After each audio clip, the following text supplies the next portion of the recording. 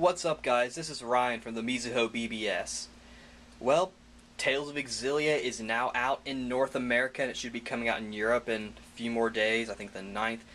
And I got mine in, and I'm going to show you guys what's inside here. So as you can see, we've got the box itself with a nice little, what would you call it, pop out, or for a certain part like the logo is, and this thing, a little bit of Gaius, he kind of pops out. On the side we've got the logo with collector's edition. On the back, nice artwork as well as stuff from the games as well as stuff you get inside, which I will show you. Let's take a look. Ooh, it opens up like a nice book. You can see all this beautiful stuff, the Mila figure right here and the stuff that comes with it.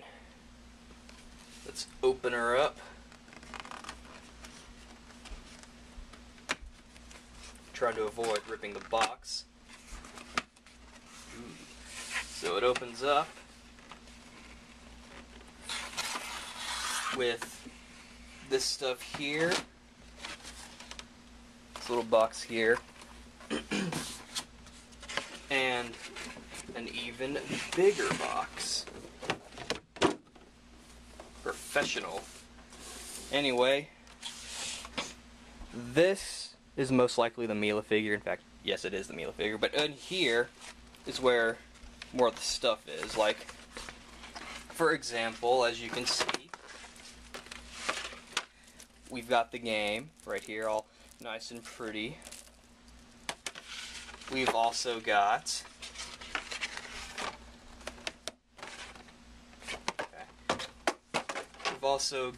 the soundtrack. It's not all the tracks, but it's a fair amount of them. This art book, see the art, all nice and pretty. But the one thing that the people who ordered the collector's edition really care about is this thing right here, this Mila figure. And I'm going to use the power of my nails to, the power of my nails to get this little sticker thing off, and I will show you the figure and I will tell you a little bit about it. If you watch my channel, you'll know that I do action figure reviews. I'm going to kind of try and look at it from that sort of standpoint. Sort of look at it based on, you know, its faithfulness to the character. And all that.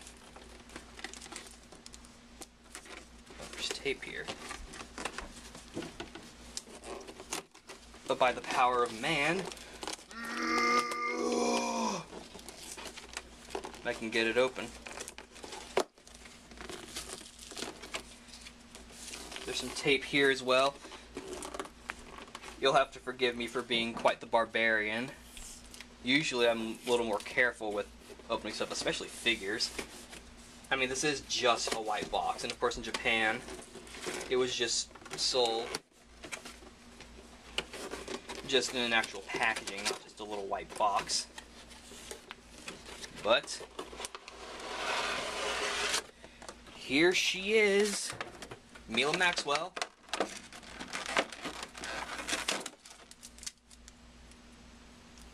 Up there. To free her. This is a DLC quest that you can get later on, where you have to open up your Mila Maxwell figure.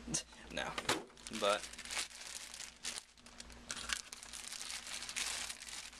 here she is. In all her glory. This is her, Mila Maxwell. Good old Mila. I can kind of shift it a little bit so I can get more attention on her. And zoom. You can get to see her. And okay. I'm new to this whole unboxing thing, but the figure itself You know, sculpting is actually really nice if you ask me.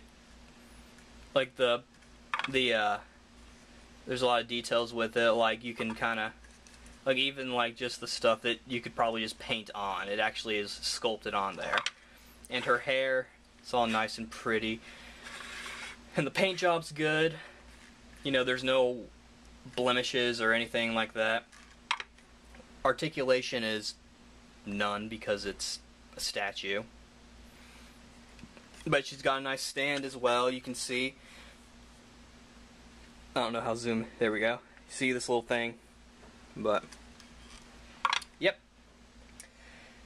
Other than that, I don't really know what else to say. She's a nice desk piece, so you obviously can't play with her.